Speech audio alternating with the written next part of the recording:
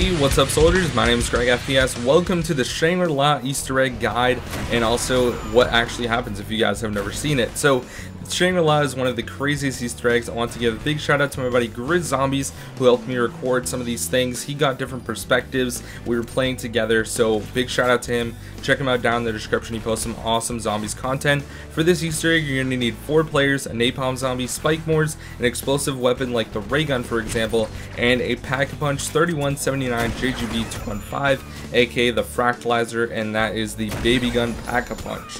So without further ado, let's jump into it. So the first thing you need to do is you need to turn on power. Now this is going to be located down in the cave system. I recommend opening up the side that has the mystery box first because you're really going to want to get the wonder weapon as soon as possible.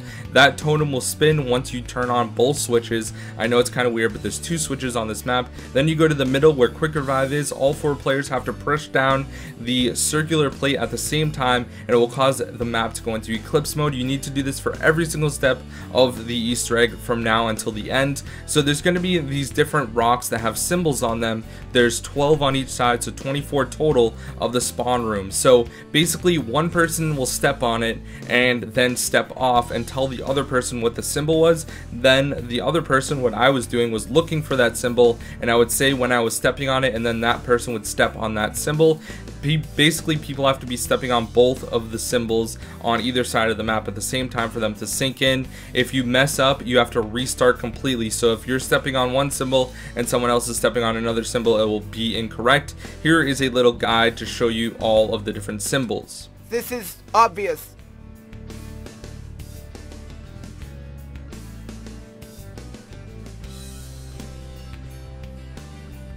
Alright guys, so the next step, there's a pressure plate that is down at the bottom of the waterfall. 3 people have to be standing on it and 1 person has to go down the waterfall and actually fall onto the pressure plate, and once you do that, that is the next step of the Easter egg. And this is actually gonna cause a crystal to spawn above the waterfall that is located like near the mud room, and you also need to get the 3179 JGB 215 wonder weapon for this next step. So make sure you get that out of the mystery box. I would say try to get it before round 10. If you don't, just restart and try to get it. We were lucky enough to get it round 4, but we did have to restart a couple times in order to get this. So make sure you guys don't do it too late of a round because it will make it way more difficult for the higher rounds that go on. And basically what you have to do is shoot a ray gun or an explosive at the crystal, and it needs to fall down, and you shoot it with the wonder weapon or the baby gun, and then what you have to do is actually knife it. I was looking way too far down, I don't know why, and basically it will cause it to go down the slide. So you just wait for it and it's just gonna roll down, which is pretty cool, and then it's gonna like roll out of it and actually go into the geyser and shoot up.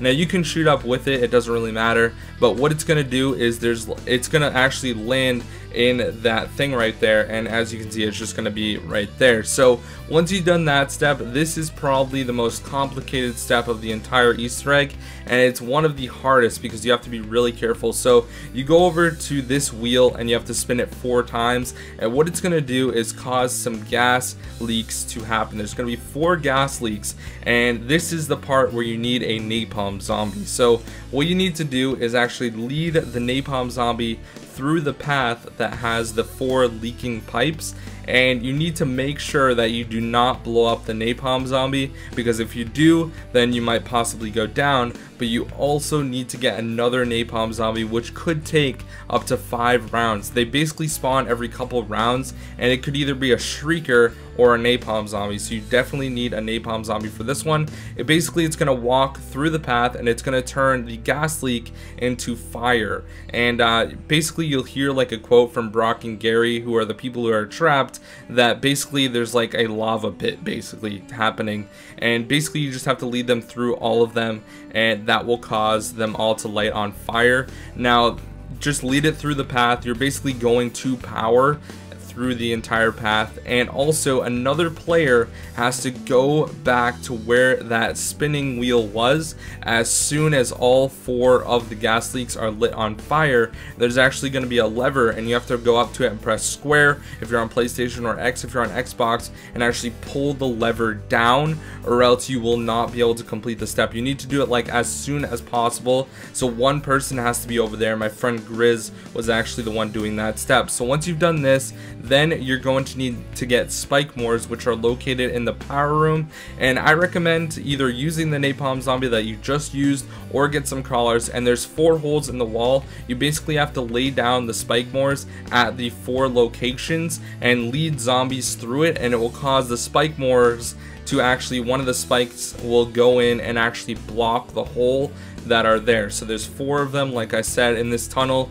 It's the one connected to the like waterfall bottom area, and in this area, guys, there's actually a brick that is sticking out of the middle, and it says do not hold X or don't hold X, and basically you just press X and it will actually push in the brick, and that will cause the water to be stopped from leaking out of those holes that were actually in the cave. So once you've done that correctly, then you're all set. The next thing is going to be 12 different plates around the map, and you have to go up to them and knife them. This step is not too difficult, but there's 12 panels total, 5 in the spawn, 2 in the mudroom, 2 in the stakeout room between the waterfall base and power, 2 by the minecart, and 1 in the power area. So once you've done this, then there's this little like teepee looking thing that is kind of like a tent, and it's made out of sticks right near the minecart area, and you basically have to throw an explosive at it and it will cause it to break, and then you've done that step correctly.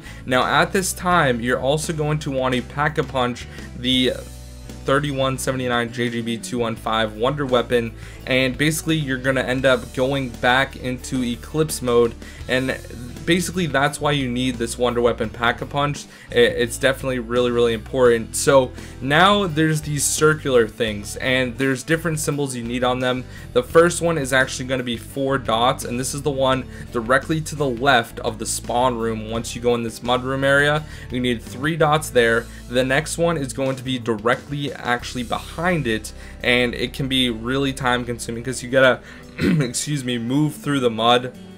And on this one you need 3 dots, and then we had to restart multiple times, so I was just doing this one again, which was the 4 dots one. Now once you do those 2, then you have to go over here. I recommend having 3 players do it. 1 person train a zombie, and then 1 person has to do 2 of them, and you go over here to this one, and this one is actually just 1 dot.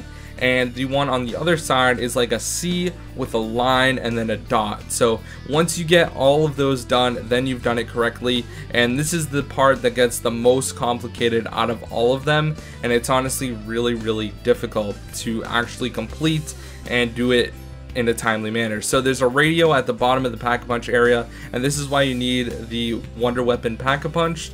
Now basically there's going to be gongs around the map, and this is randomized every single game, so it's not always going to be the same. If you knife a gong in the wrong order, you'll see the focusing stone light red.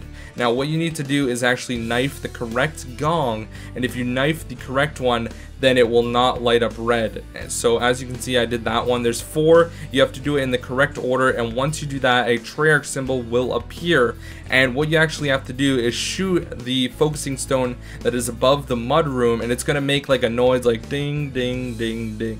And basically dynamite will actually drop once it hits it, and you actually have to catch the dynamite, which can be very complicated. 1 person has to stand under it, and you kind of gotta like move back as it drops, and you'll see it in your inventory there. Now once you do this step, then you actually need to open up the pack-a-punch area, and you have to bring the dynamite to this wall. At this time, the pack-a-punch machine will not be there, so you actually have to drop the dynamite and it will leave your inventory. You just go up to the wall and press square, and if for some reason he kind of like glitched into the wall and you could see the mini meteorite. So once you drop that, then you have to shoot the wonder weapon again at the one that is above the mudroom, the focusing stone, and you go up to the top of the tower again by opening up the pack-a-punch area or the stairs, and you'll see the focusing stone there, which is a shrunk meteorite. So that's why you need to shoot the focusing stone above the mudroom, because it will cause it to charge excuse me, and it will actually shrink the focusing stone, which is pretty awesome. So once you end up doing this, the person who grabs the focusing stone will actually get all 8 perks on the map, and also you will get the achievement Time Traveler Will Tell, which is 75 gamer score. So anyways guys, hope you enjoyed this video. It took a lot of time to edit all the clips together, and also a lot of game time to actually do this. It ended up taking us about 2 hours to complete. Now sometimes it can take less, sometimes it can take more. It all depends on who you're playing with and if they're knowledgeable. So anyways guys, thank you so much for watching this video. If you did enjoy, be sure to drop it a like, subscribe if you're new to my channel.